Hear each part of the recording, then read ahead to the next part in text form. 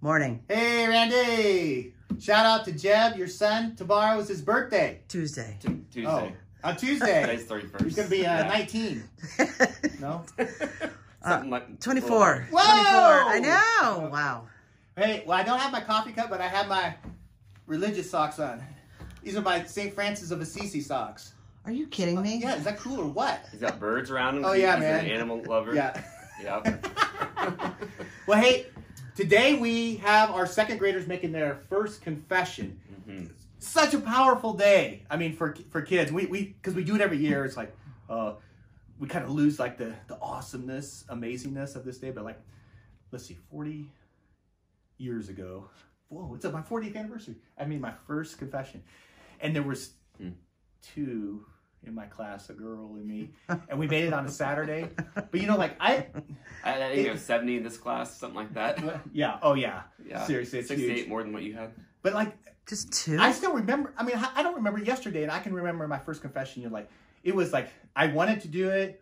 I believed like in the power of forgiveness and the sacrament, but like it was still scary. I had to like steel myself to, okay, just confess my sins, and I was scared Father was going to say something, but he was so kind. And I wonder what you confessed. Well, Randy, what do you confess? Father Matt, do you remember your first confession? I don't remember it.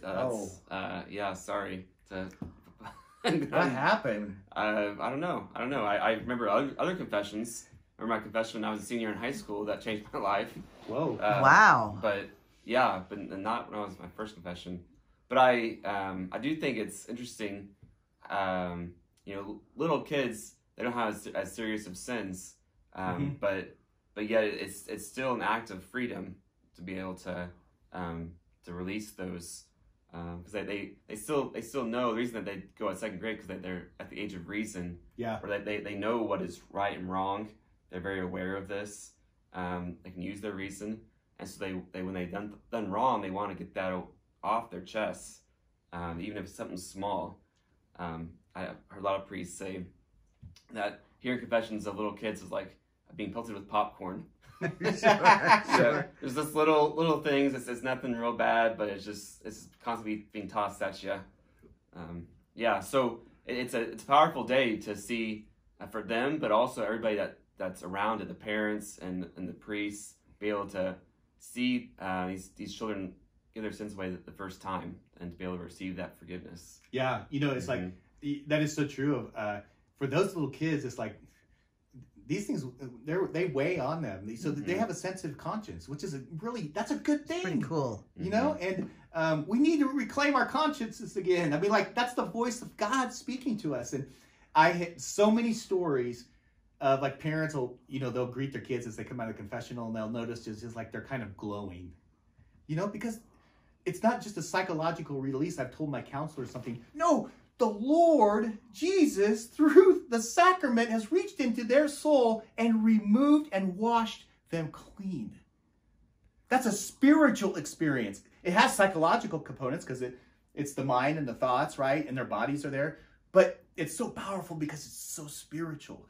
And so today I'm kind of inviting everyone, because it's such an important day for them, that it'd be an awesome experience. I'm inviting everyone to pray an Angel of God prayer for our second graders today, that they would have a great encounter with the Lord, knowing themselves forgiven and loved. So I love that. And I'd love to hear someday about your awakening. Another day, or no? I can say it really quickly. Okay, go. Yeah. Go.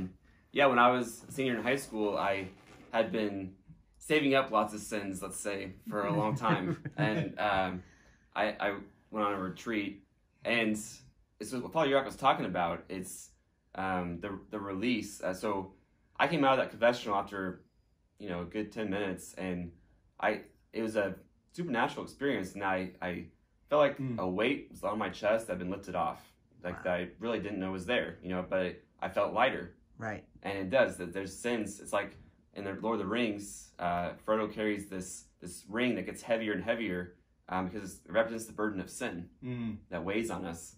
And I felt that experience in that one confession.